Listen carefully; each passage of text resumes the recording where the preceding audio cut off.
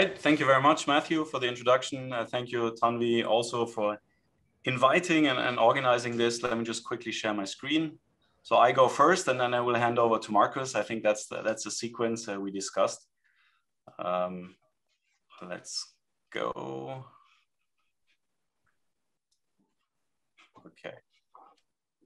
So I assume you can see my presentation. If not, call out. Thank you very much. So powering the city, we're really excited to start our module, our share in the Future Cities Lab global as a, I would say, continuation of the work we did in Singapore in the FCL 1 and 2. And we're in this case, especially excited to have this team on board. So with us today is also Markus Schlepfer from NTU in Singapore. And in our module team, we also have collaborators from NUS, Professor Fu Yuming, Professor Xiang Tianfu, and Alexander Hallberg from Chalmers University, as well as Roger Bolshauser. He's an architect and professor at ETH in Zurich. And of course, with us already our team module coordinator, Christoph Weibel, and Justin McCarthy as a PhD student. Collaborators, we intend to collaborate, and this has already started with public entities, in this case, the Amt für Städtebau in Zurich, as well as the URA and BCA potentially in Singapore. So I think we have a quite complete setup to tackle this aspect of powering the city, of upscaling the supply using building integrated photovoltaics. And I will give you a short introduction what we intend to do. So this is a slide everyone probably knows, or the base information everyone knows more or less. This is just an update on the numbers.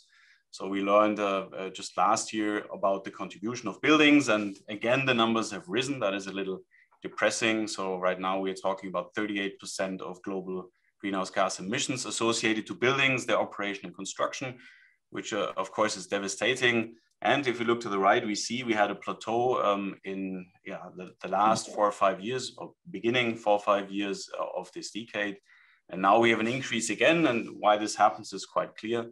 We all know that the amount of housing, the amount of buildings that are built is sharply increasing due to global growth. And all the benefits we have by increasing efficiency and reducing demand are eaten up by rebound effects, by increase of floor space, and by more buildings that we build. So I'm a little bit skeptical about where we can go in terms of increasing efficiency if I see this rebound. And I think we probably have to think more about, okay, how do we change? How do we change systematically towards different forms of energy? And this is on the positive end. We see what is happening in terms of photovoltaics. We see the cumulative growth of PV capacity on the left. So an exponential growth of installations of photovoltaics globally. And we see to the right, the learning curve and the cost associated. So within 10 years, photovoltaics, electricity generated from photovoltaics has fallen from being one of the most expensive sources of energy to one of the cheapest. And we see in many places, including Singapore, that photovoltaics has become cost competitive, if not the cheapest form. What is also interesting is that we see that no other source, no other fossil source has this learning curve and this rate. On the contrary, it's actually increasing in costs. And if you go by economics, then it's quite clear that photovoltaics, from the capacity that we have and from an economics point of view, will be quite a future outlook of our energy systems. Photovoltaics is sometimes criticized about, of course, it also has an impact. We have to create those modules, we have to create the electronics, and used to have quite an impact, but there's the second learning curve in terms of carbon emissions related to photovoltaic cells. And this is the latest information we got actually end of last year. In general, there's a very nice synergy what is happening with the building stock in terms of electricity. So we see an increase of cooling demand due to climate change, also here in moderate climate zones. We see that heating can be done very efficiently using heat pumps as a technology. But we also see an increase of efficient compression chillers. So it means using electricity to generate heat and cold is a very efficient source of doing so.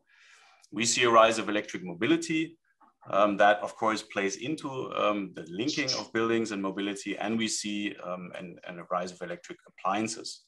So I think it's fair to say that the building and mobility sector will be transforming to electricity. And the question is, what is faster? Is it the decarbonization of our electrical grids, or is this the decarbonization of the decentralized energy that we can generate by photovoltaics? This is what's shown on the right. This is the latest numbers on the decrease of the carbon content, the embedded carbon emissions of the most widespread photovoltaic technology, monocrystalline silicium cells. And we see that over the past 10 years, we have seen a decrease of 60% of carbon content. And that leads to an primary energy payback time of a little bit more than a year. So operating those systems has become very, very efficient and very low carbon. And that's an interesting perspective. So why should we do this on buildings?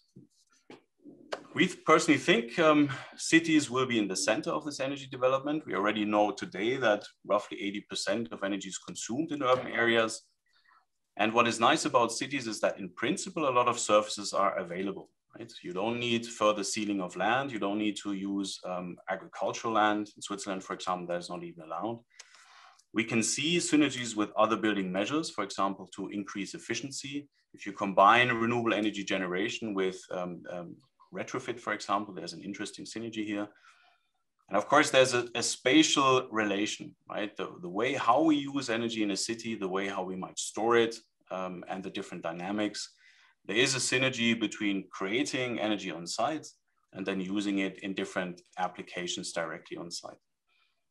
And this is also because it helps us to relieve the networks, the grids behind that are actually not, in many places, not capable of taking large amounts of electricity. So in this sense, we can also have an efficient way of transforming the entire energy grid.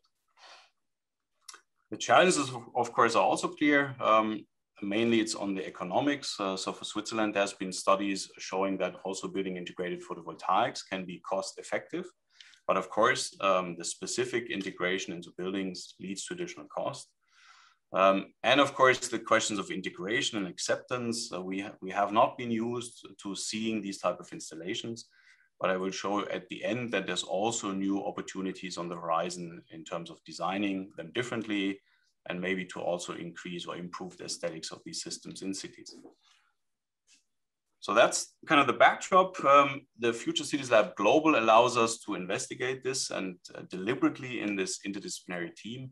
And I very much subscribe to the theme of FCL about sustainable cities and settlements through science by design in place and time. I think if we talk about cities, we also need to talk about the place and the time dimension, especially if we think about reducing carbon emissions. So the places for us are two cities, Zurich and Singapore. Both are representative of a certain type of city. In Zurich, of course, in a moderate climate, in a lower or medium density, I would say, versus Singapore as an example of a highly dense tropical city with a lot of mixed-use development. So we intend to do research on those two cities as examples. We intend to reach out to planning and governmental entities to understand the interactions. And what comes very positively is that both cities have heavily committed to actually doing something. So Switzerland has pledged to be Zurich has pledged to be climate neutral by 2040. And they have quite ambitious goals, how they want to transform the city in this direction. And also, if we look at an entire scale of Switzerland, there's approximations that potentially 45% of the electricity of Switzerland could be generated on buildings. Now, if you look into Singapore, then there's also with a new green plan, there's ambitious goals, how to transform the built environments, how to have a pathway towards decarbonization. And this also includes, for example, the quadrupling of solar energy deployment. And if we look at the latest Singapore roadmap for PV, it states that in an accelerated scenario, it could lead between 22 and 43% of solar contribution to the electric power demand. So it also has been recognized that there's a significant potential of switching to solar. So Zurich and Singapore will be our use cases. The scale we're investigating is what we call the district envelope. So buildings, just single buildings, tend to be too limited. We are clear that especially with respect to energy systems, we have to look beyond the single building, look at the connection of multiple buildings. However, looking at the entire city is too complex and too abstract. So what we decide, or what we're mostly interested in, is this district envelope, the district scale. because this is where different things are combined. For example, building fabric, the services for generation, not only on buildings, but also on infrastructure, energy systems, decentralized energy systems, aspects of the environment, global, local warming, well, urban heat island in this sense, but also occupant and user behavior and the link to mobility. So a lot of things are combined on this district scale. That makes it very interesting for investigation. So now module, we've kind of 3 core work packages that try to address those different aspects. And by the choice of people in this module and by their expertise, we try to really get a holistic picture of this upscale. So what do we need to know for upscale? First, we need to get better in terms of realistic energy yields in dense urban settings. That's a technical question. But if you think about shadowing, if you think about vegetation, if you think about certain building configurations, it's quite clear that we need to be realistic, not only on rooftops, but also on facades, what the forecast could be dependent on the choice of different technologies.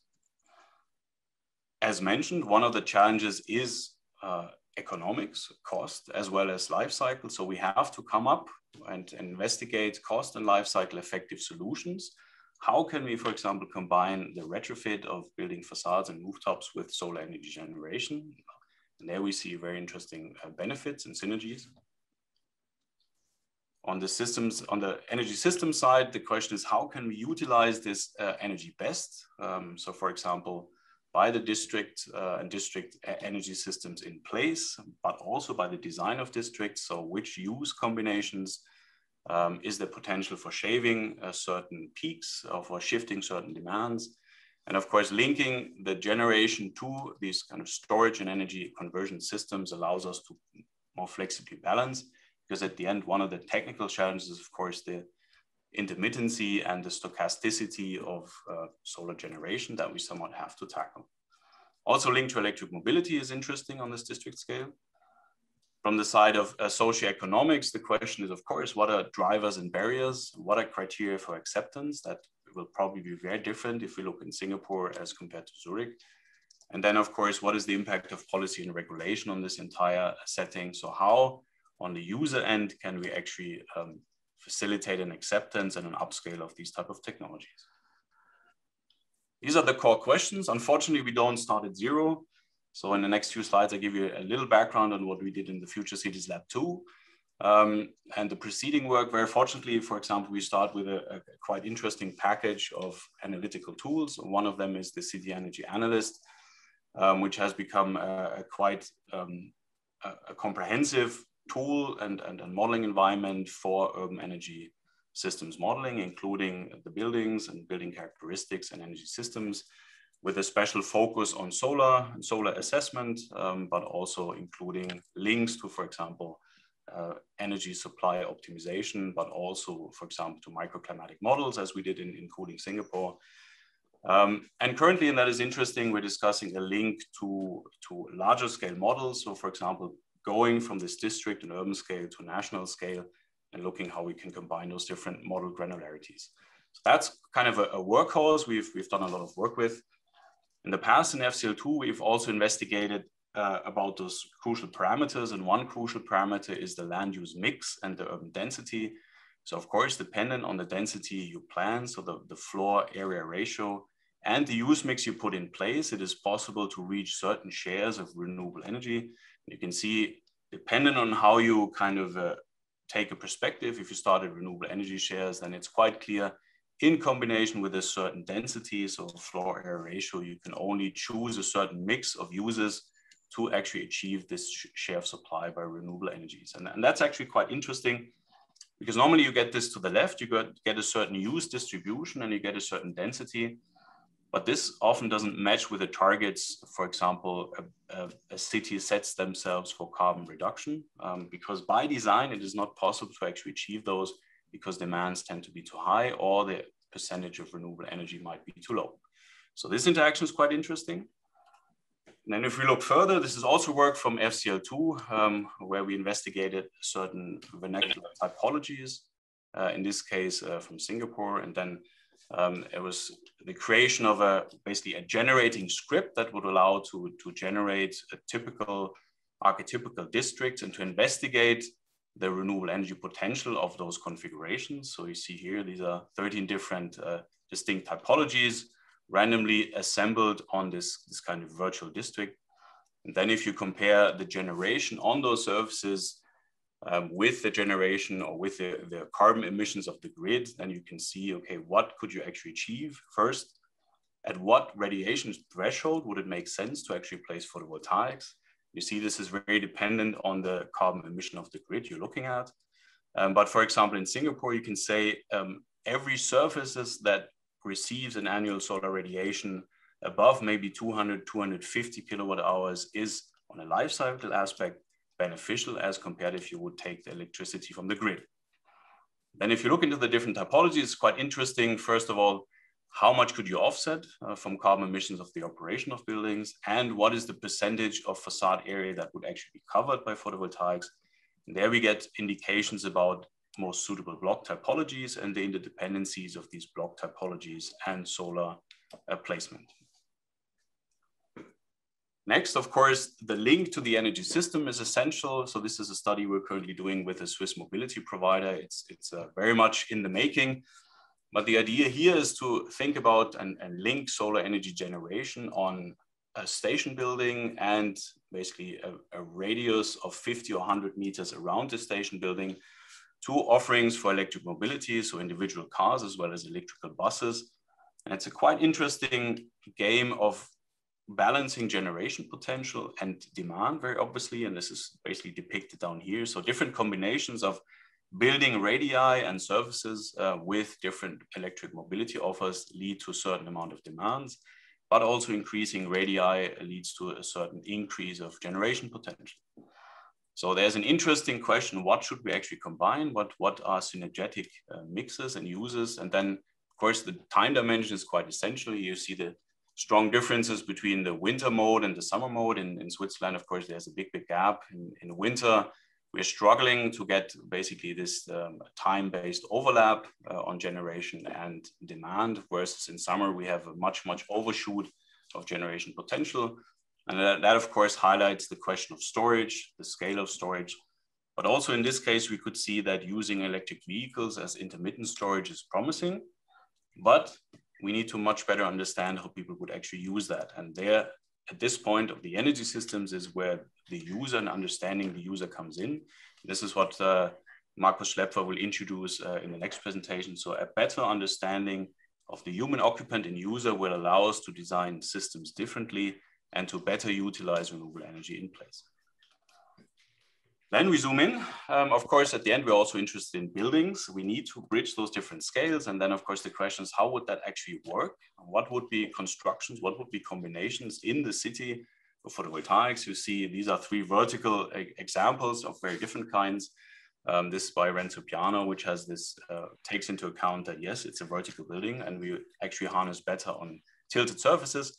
But this is, for example, a retrofit project in Switzerland, which very seamlessly integrates a photovoltaic generation on the facade. And this is even a full solar facade in Basel in Switzerland, which doesn't look like a solar facade at all. It actually looks like a very normal and standard facade, but it's a fully producing solar facade. So the question, if we go down to the district envelope, to the building, how would we do that? And then we zoom in, and this is what we do with Alexander Holberg. We zoom into, okay, from a life cycle perspective, what are optimal positioning and placements? So of course, if we look closely, the grid, the emissions of the grid is not a static number, but it fluctuates, especially in Switzerland, where you have a high share of renewables in summer and a lesser share in winter. And then if you look at this from a dynamic perspective, this is one building entirely covered in Zurich, quite close to my house in photovoltaics. So this is a full photovoltaic building. But then you can see, dependent on this fluctuation, the placement of certain panels, first of all, you have a different solar yield, that's to be expected, but also the payback years quite heavily from a very short time to a very long time, very dependent on the time and the amount of radiation that is received on those different surfaces. So this is the building scale. And then last but not least, we want to think about exploration of also acceptance and architectural potential. This is what we do with the students. And just to close this off, this is a solar design workshop we just did this March with students of our integrated building systems master, as well as with architecture students. And there we let them loose on treating solar as a material. And I think this is the key. It's everyone in his mind has this kind of clunky aluminum solar modules and panels, but we're way beyond that. We can use solar as a material, as an active material, and the students showed very nicely how they could do that. Some students even explored questions of recycling, so taking actually shattered solar cells and combining them to new cells, or looking into different colorings and different aesthetic interpretations of it.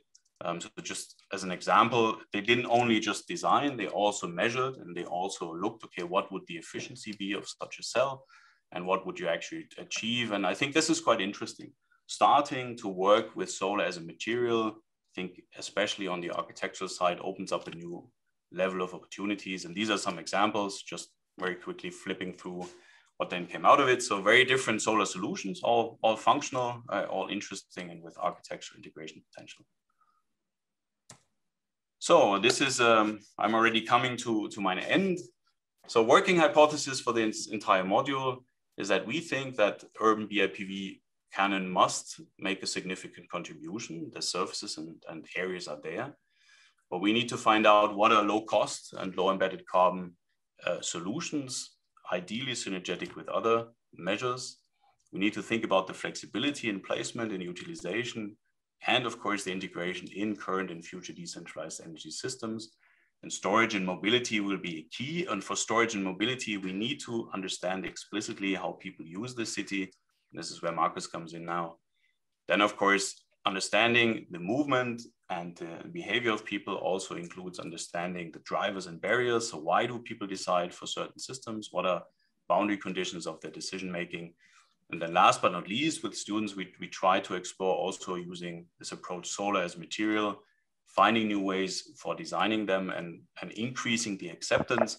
I think we just as a society need to shift our perception, how we see the city, and see the city in a way that we see aesthetic and cultural valuable integrations of solar into our cities, and we cherish that they're actually around instead of getting disturbed by them. So that's kind of the overarching.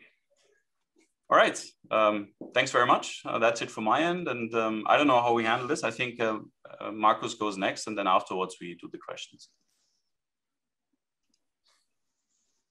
Okay, so I think then I will take over. So thank you very much, Arno. I think it was a fantastic overview of the overall project.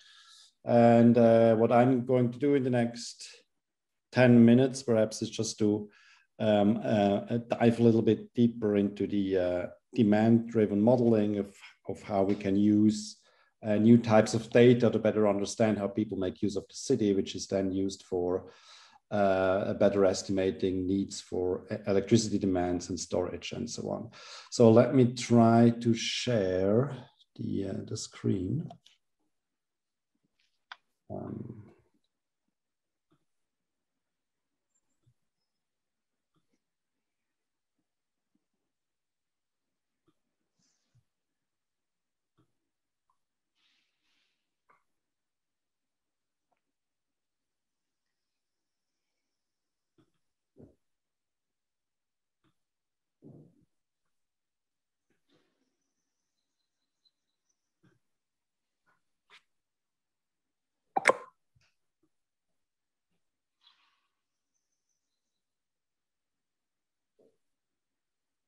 I think I got a problem because it's recording.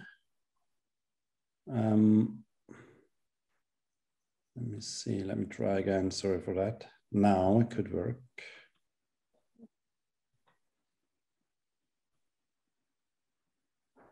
All right. Can you see my screen already? Okay, fantastic. Thanks, Matthew. Okay, just.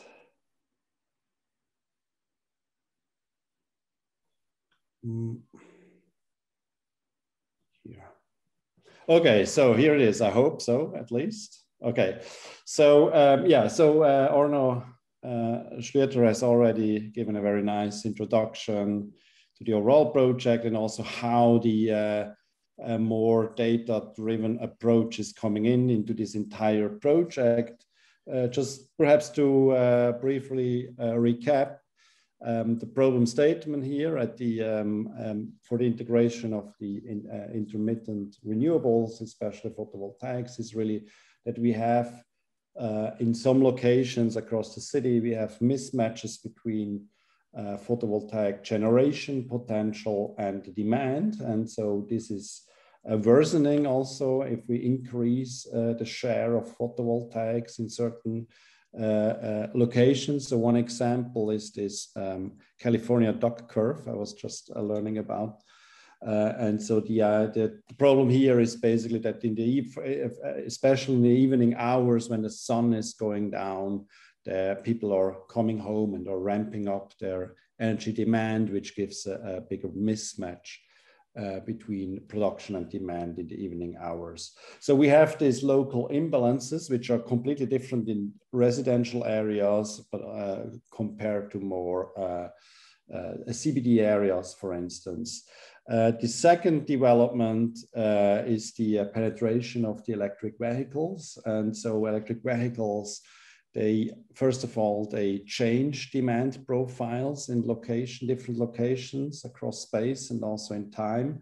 But at the same time, as Arno already mentioned, electric vehicles also constitute a storage device. So they are able to transport stored energy from one location of the city into the other. And third, coming more from the city side, cities in itself, they're also becoming more complex in terms of how they are organized in terms of centers and sub-centers. So where do people go with their electric vehicles? Where do they need energy demands at different locations at different times? And so that's one thing. And the other thing is also the increasing digitalization, which has been clearly accelerated through the COVID situation. So for instance, more people are working from home. Online shopping is increasing, has been accelerated and so on. And that also leads to shifts in the local electricity demand if people are staying more in the residential areas, for instance. So there are all these developments and that are of course increasing the complexity and the challenge of having adequate demand models, which are so important for estimating the need for photovoltaics and storage capabilities.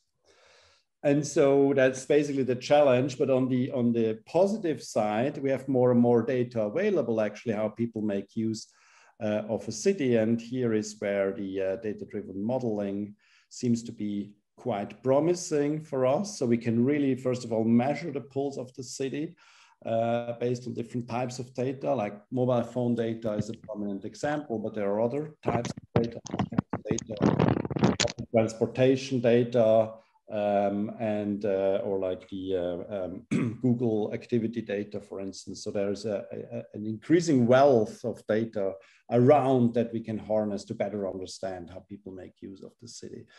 Then we can develop models, flow models, and from that we can develop energy demand models.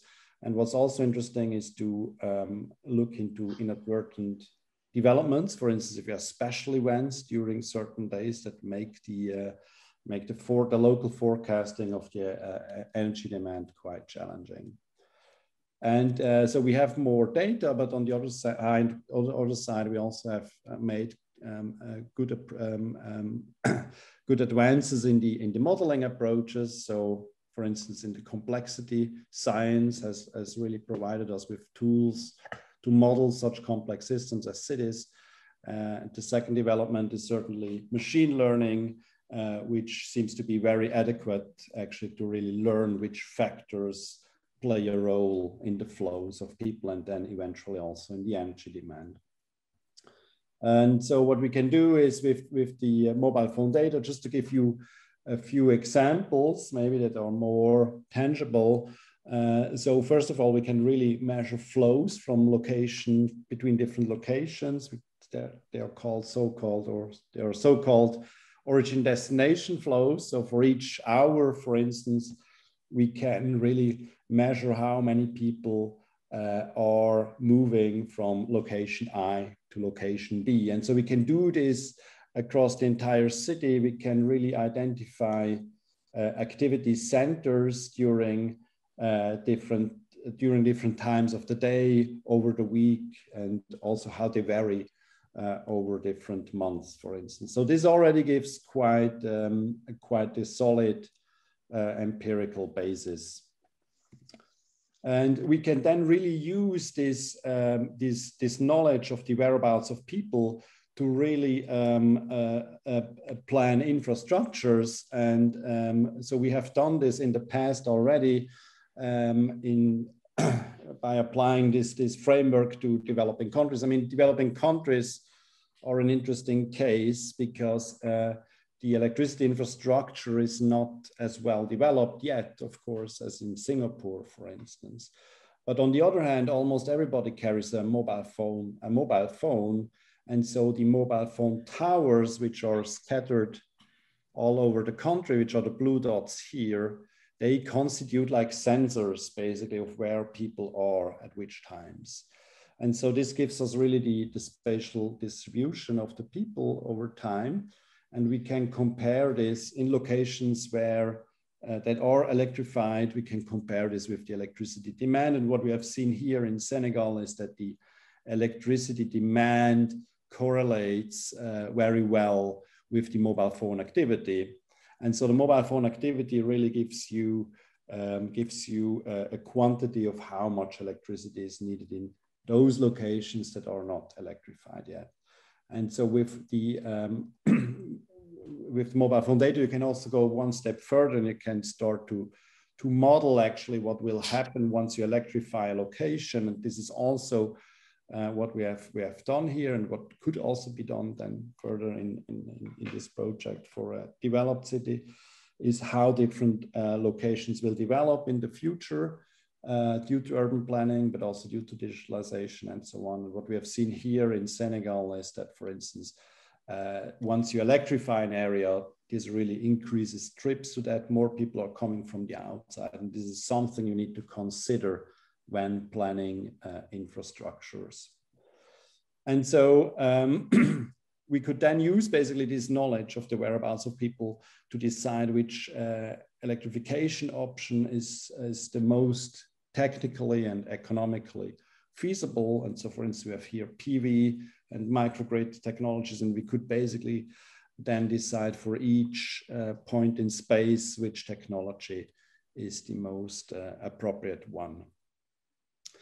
And so this is also a project that has been ongoing then during the Future Cities Lab too. So this is basically just to give you an idea of how we can couple this flow data to the energy consumption data. And so we have, we did some little steps also inside developed cities. So here we used a case study in Trento, where we had both mobile phone data and energy demand data. And we also could see that in certain regions of the urban region, of the urban area, especially the city centers, there is a very strong correlation between the presence of people and the presence and the energy demand. And so this helped us then again to develop short-term forecasting models for the city, what happens over the next hour, which is then important for or could be useful for special events, cases like, you know, what happens during vacations and so on. And so past research number 3. So this here, I just wanted to mention again what Orno Schlöter's group has been doing during FCL2. There are other types of data like Google activity data, popular times data in different buildings and different amenities.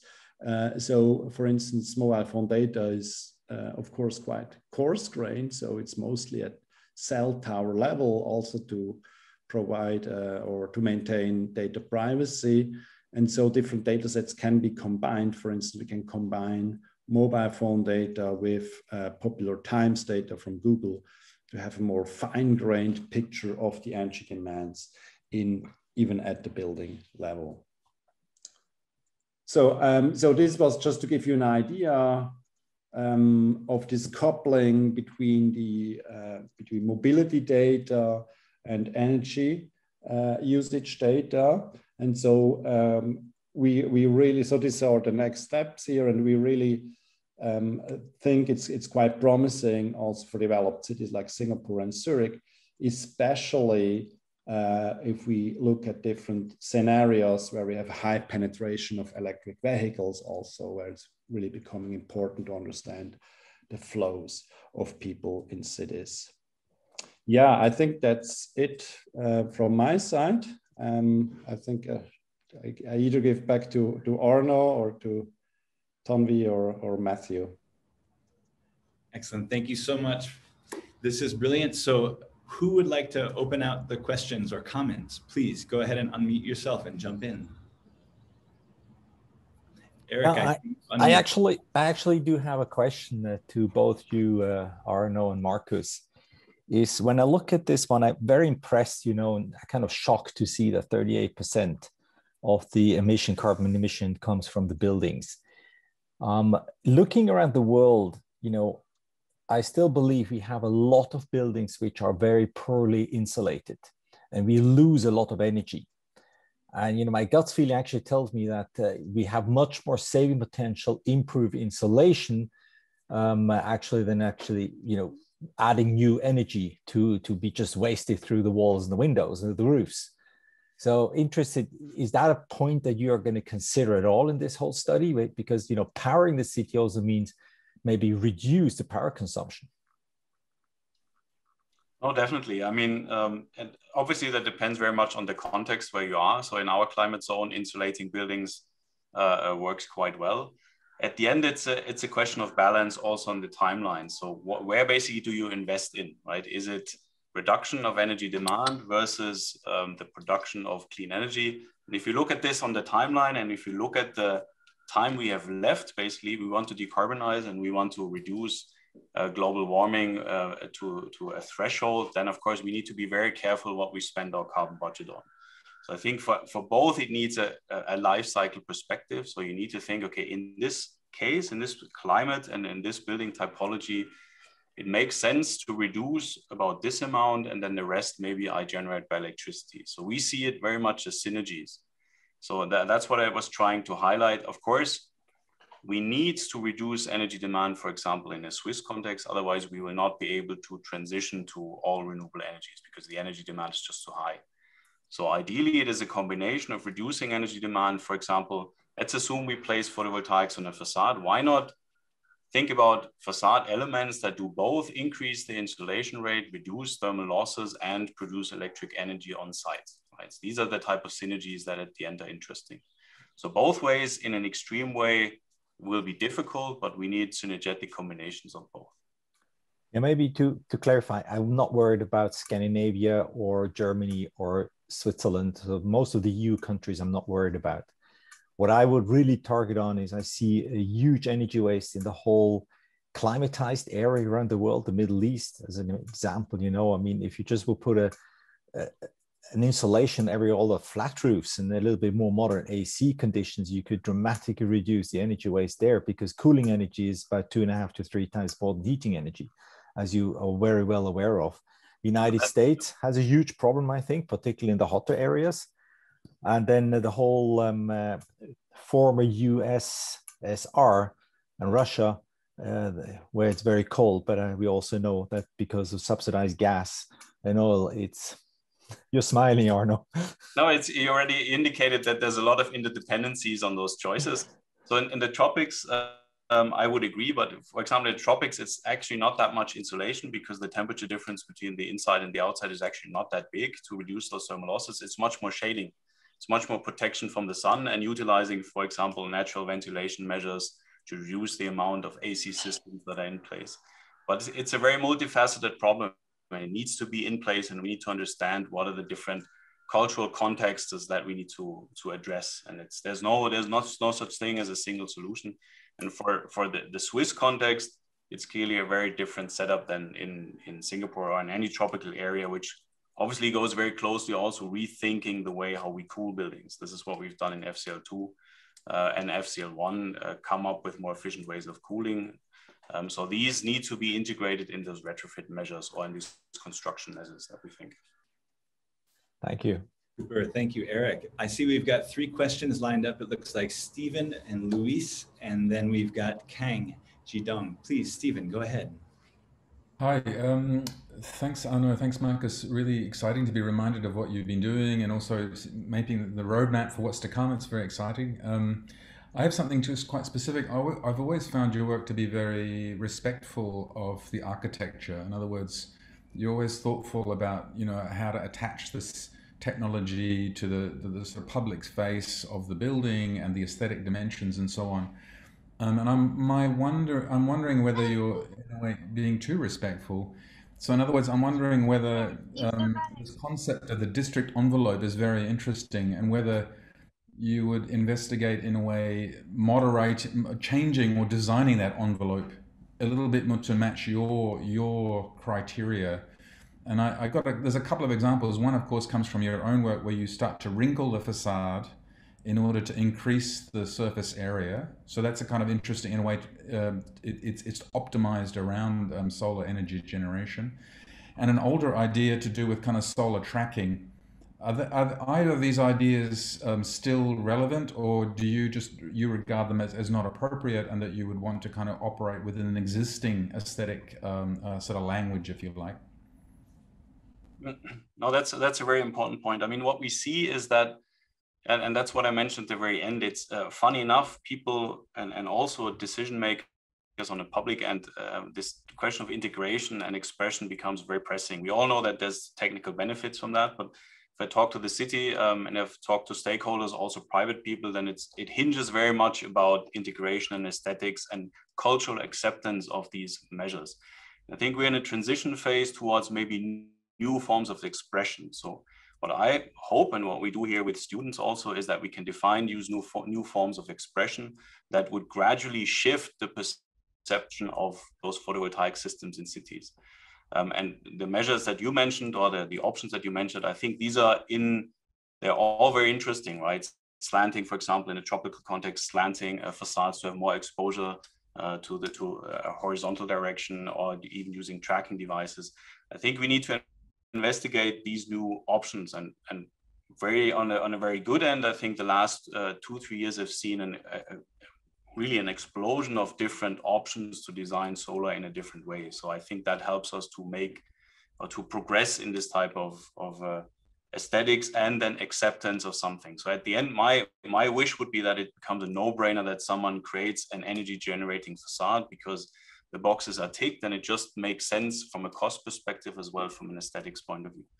This is why, for example, we have Roger Bolzhauser as a designer on board who actively works with designing and constructing and building those buildings, and the sparring and feedback with him will be very, very interesting.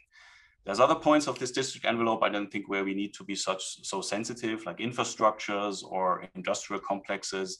There I think we can very boldly go for the most cost-effective way of solar installations. That's very clear. I think we need to distinguish in this district envelope what we're actually looking at. But the bottom line, I think, is we need to train our sense of aesthetics and our perception of the city to integrate these type of systems in future cities. Super. Thank you. Thank you, Stephen. Luis Santos, please go ahead and ask your question. Okay. Thank you, Matthew. Thank you, Arno, and thank you, Marcus, for the presentation. I think it was very clear and interesting.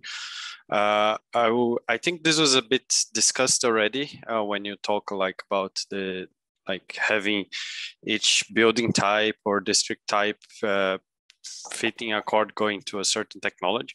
But I would be more interested to hear a bit more about how do you perceive the solar panel integration in the high dense and high rise areas, especially in cities like Singapore, where you can have from 10 to 60 floors, like very high, and then a solar panel on the roof would supply like very minimal amount compared to what this building is consuming.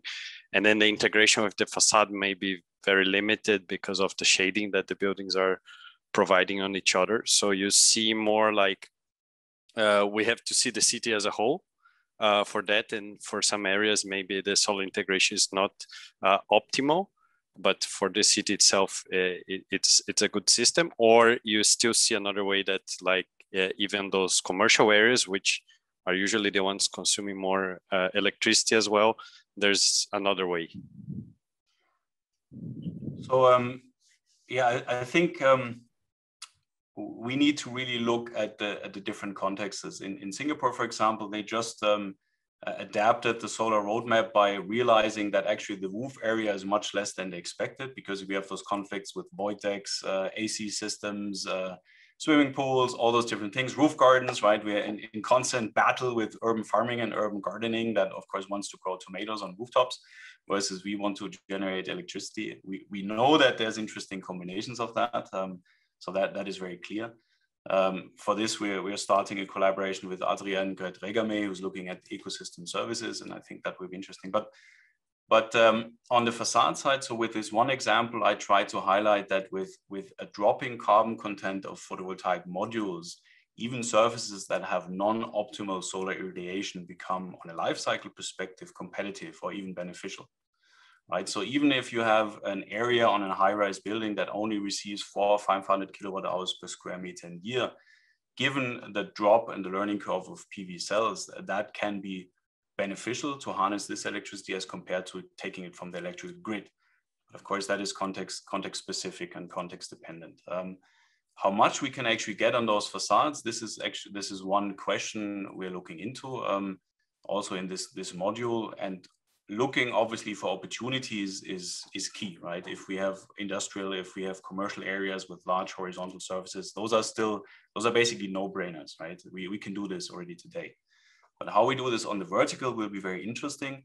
Singapore is interesting because yes, it's dense, but the building is actually quite spaced, right? And given the very vertical angle of the sun that oscillates around the center line just a little bit, the shading is actually not that bad as you would imagine, right? If the Singapore buildings would be in Zurich and we have very low sun angles, then it would be much more dramatic. So I was surprised to see in this preliminary studies that there's actually a significant potential, and this has been confirmed by the PV pathway of Singapore that actually yields a significant potential on those vertical surfaces. But this is a challenge, right?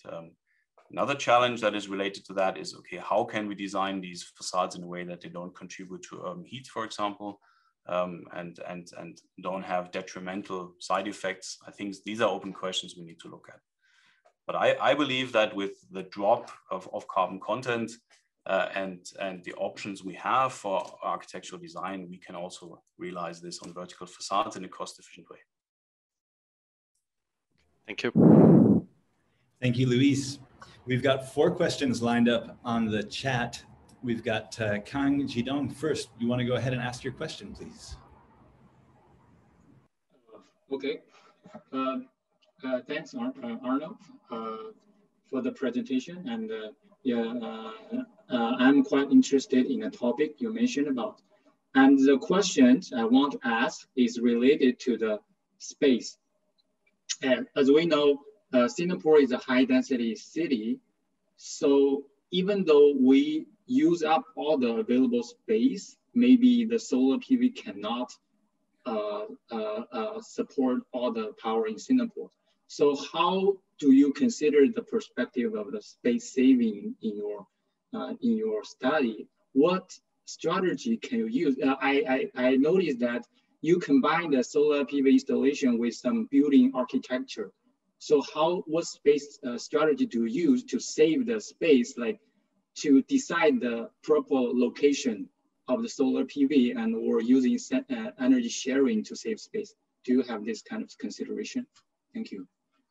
So saving space, if I'm correct, you mean by otherwise placing them on the ground or some reservoirs or some natural environments, or which space do you refer to in terms of saving? I mean, refers to the building, like commercial, like the residential building, like rooftop or facade, yes.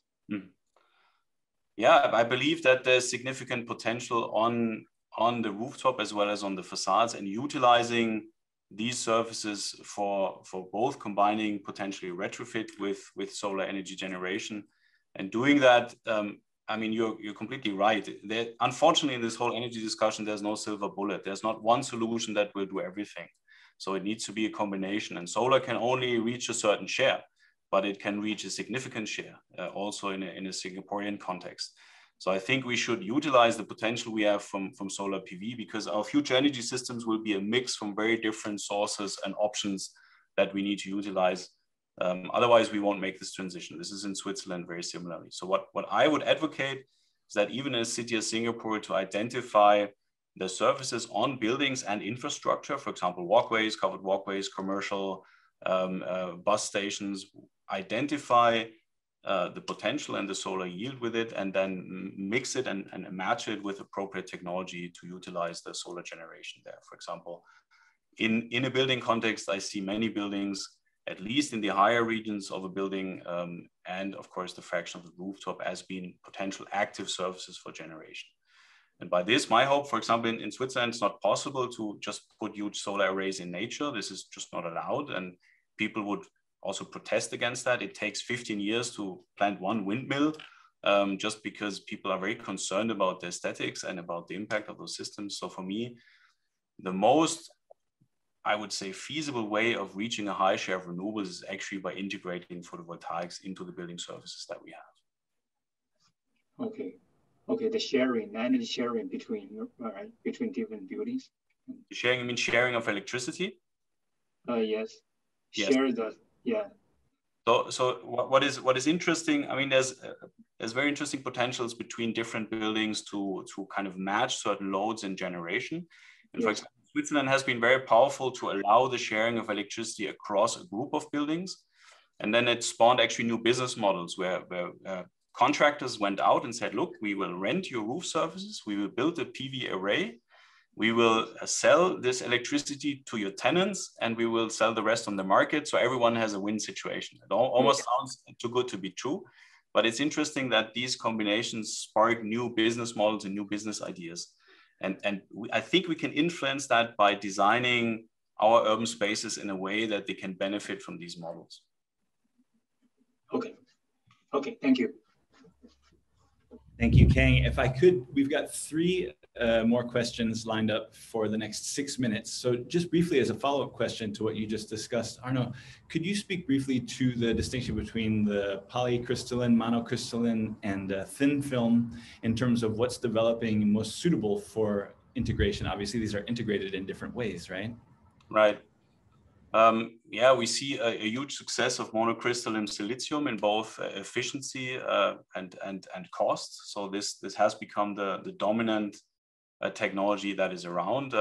We still think very much in conventional modules. They have a glass front cover, they have aluminum framing, they're rather heavyweight, which is an issue, especially for retrofits. So if you have 15, 20 kilos per square meter that you need to put on an existing facade, it's quite a challenge. On the other hand, we see, I mean, thin film technologies has been around, but they're suffering from lesser yields. They have a much better life cycle balance, right? So it's almost a no-brainer, but at the end, still it is the kilowatt peak that you can generate with these techniques. What I see on the horizon is new materials that are promising. Perovskites are under discussion, but there's always a question of availability. So what is the raw material and how much would be there available on the earth? That speaks for monocrystalline silicium, which the raw material is very available. And then on the longer end, it's very interesting what can be done in terms of organic solar cells. There's been precedents looking into starch-based organic solar cells that, but of course, just have a fraction of the solar yield that is available. So in terms of cost efficiency, the most feasible solution right now is monocrystalline silicium in the current arrangement, and then adapting or changing the front cover plates to give them, for example, different coloring, different structuring. And there's only a small strain on efficiency. What is interesting, arising also for building contexts, is bifacial solar cells, which harness electricity on both sides. So if you think about free-floating glass elements, then of course you can use both sides for generating electricity. And these are the main applications where I see the biggest potential in building application. Thank you. Can we have Alberto, please unmute yourself and go ahead and ask your question. Yeah, so thank you Arno for the Nice presentation. And my question is actually two parts. The first one is, in your opinion, what are the main drivers for, you mentioned residential, commercial, and industrial, right? And I guess that for them to decide to install PV system, they may have different reasoning behind, not just economic. So I would like to know your opinion on that. And then linked to that is, what do you think the government or the central authorities can do to improve the solar PV adoptions for these sectors? Thank you. Yeah, those are two big questions. One really means understanding exactly the motivation, and I mean, it's manifold, I would say, right? If you look at commercial owners, then there's things like corporate social responsibility and CO2 reduction plans. So companies and professional owners try to reduce the carbon emissions of the building stock. This is what we see. So this is a motivation. Very often this goes even across company strategies. So corporate social responsibility means, okay, reducing carbon emissions on all ends of a company. We had very interesting discussions on that end. For professional owners, they see a benefit, as at least in Switzerland, there's a take-up, or I would say a conscience of these type of technologies, and this is associated to a certain value of a property. So you can see that equipping your building with photovoltaics and solar electricity has an add-on, and especially addresses, I would say, environmentally conscious people, which is not the entire majority. It's maybe a smaller fraction, but it's a growing fraction. So in the last year, electric vehicles actually have been the most sold type of vehicles in Switzerland, which shows that something is flipping. So for the private owner, it's very often, I would say, the conscience and the awareness of climate change, at least in the Swiss context. It will be very interesting to investigate this in a Singapore context. We already, with the colleagues from NUS, discussed about what are the different stakeholders we need to address, and what are their drivers, right? We have some blank spots on the drivers in the Singaporean context. And obviously, addressing, for example, commercial condo owners and operators, as well as maybe governmental entities for more public housing, for example, in HDB settings. So this we still need to find out. In terms of governance and pushing that, there's been different strategies. So Germany has been very successful in increasing the amount of solar installed by using subsidies, providing high feed-in tariffs. That has really exploded and has made Germany one of the drivers. They subsequently lowered these subsidies because they've seen that it has become a little bit difficult, because at the end, of course, all the consumers have to pay for that. In Switzerland, they go for a different model. They look more into kind of more business applications. So, for example, they've relaxed the regulations. Until a couple of years, you were only allowed to generate and use your electricity by your own.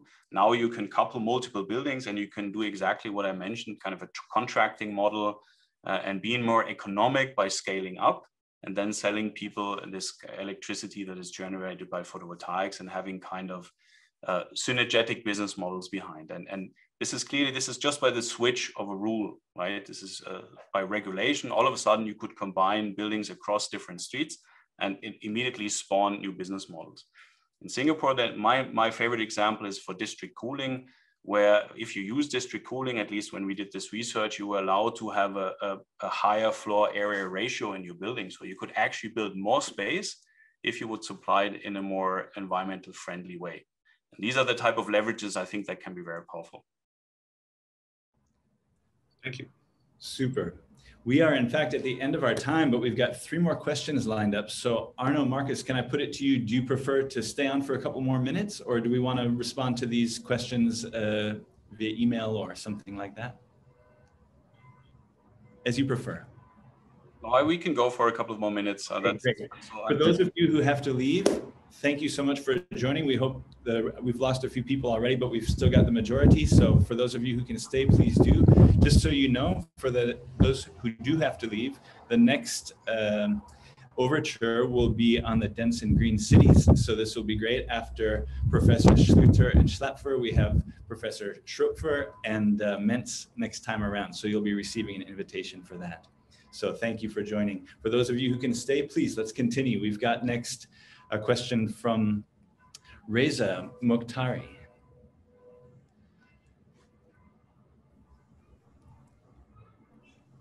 Hello, Arno, and thank you for your presentation. I have a short question, and that is, have you considered novel cooling technologies such as radiative cooling or heating technologies like solar collectors besides the photovoltaics to provide the heating and cooling energy besides the electricity, or you just consider district heating and cooling and you just want to implement the rooftop photovoltaics? And I mean, have you considered those novel technologies, or what is that?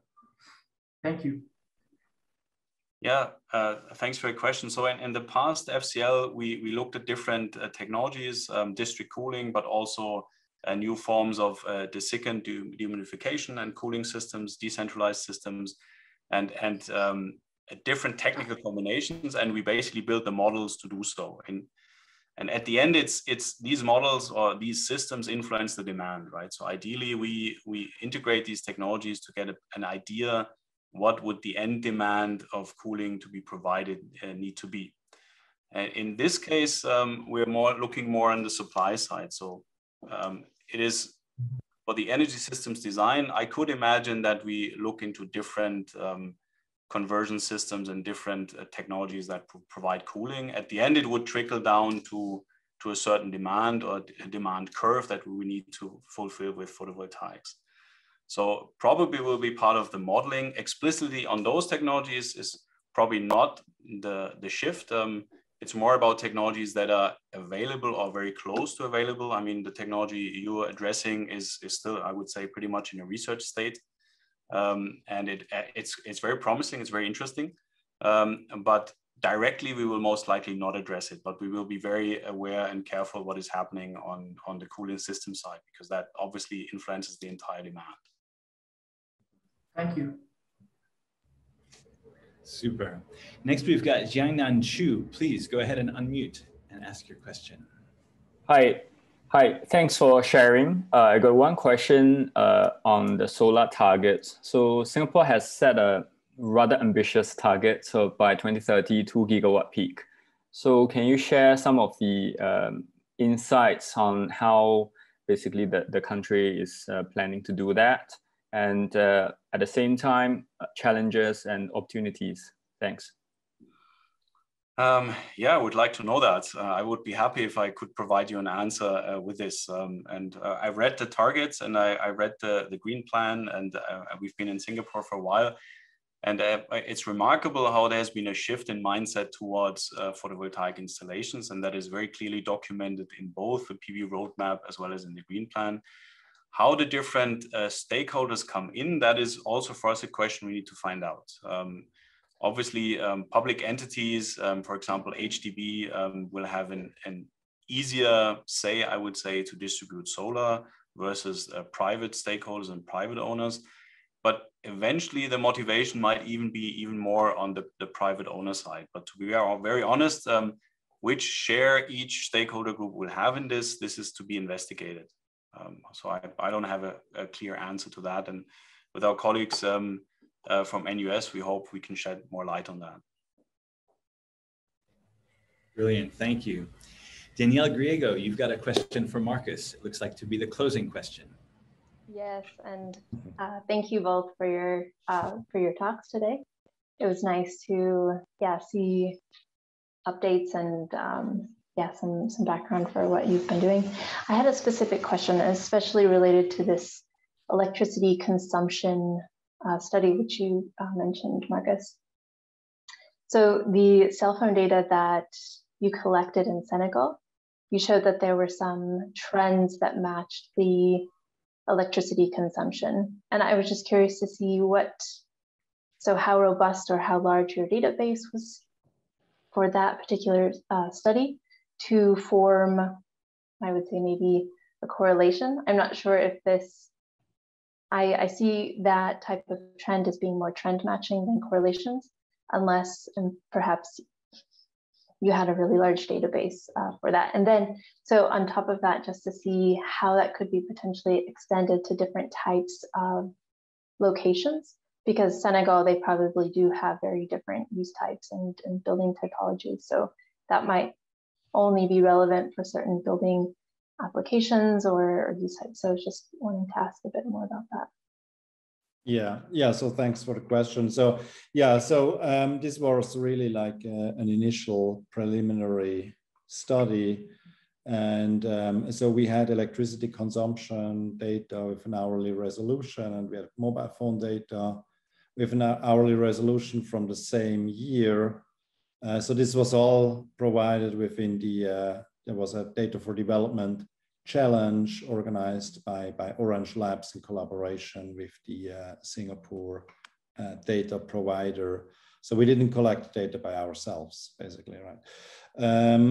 So yeah, so what's actually important, I think, what you mentioned is that this correlation between number of people present during a given time and the energy demand is obviously highly also dependent on the activity that takes place there, right? So in the one extreme, you have like purely residential areas, and people perform their activities in their homes. So we would expect and you would see a high correlation, whereas in other areas like industrial areas, for instance, where you have like just big machine, it doesn't really matter whether you have like 10 people there or nobody or 10,000. It's really like this big machine that is really basically dominating the energy demand. So yes, so this has to be very much extended with additional data to become applicable in a more comprehensive way.